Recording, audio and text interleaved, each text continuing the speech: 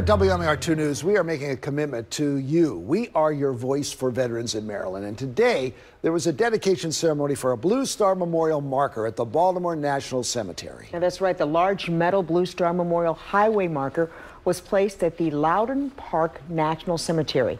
The cemetery is the 40th national cemetery in the nation administration to receive a Blue Star Memorial marker. District 4, Federated Garden Clubs of Maryland, is grateful to have been able to fund this marker for all to see in honor of those who have served our country and now lay here in eternal rest. The Blue and Gold Star Memorials program began in 1944 with a living memorial to the veterans of World War II.